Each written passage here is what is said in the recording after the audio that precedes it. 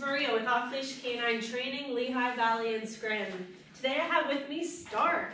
Stark is a 5-month-old Neapolitan Mastiff, and as you can see, he is a bull in a china shop. He just wants to play. He's such a big puppy and doesn't know how to control his big body.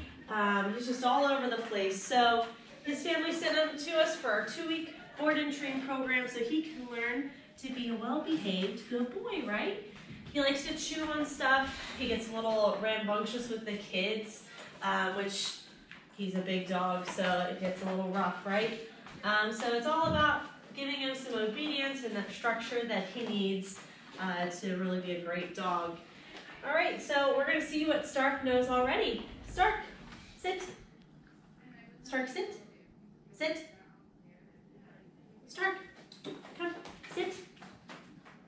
Sit. Good boy, good. Stark, sit. Sit. Good. All right, so you know sit, but it doesn't have any stability. Stark, place. Place. He doesn't seem to know place. Stark, sit. Sit. Stark, sit. Down. Down. Down. All right, doesn't know down.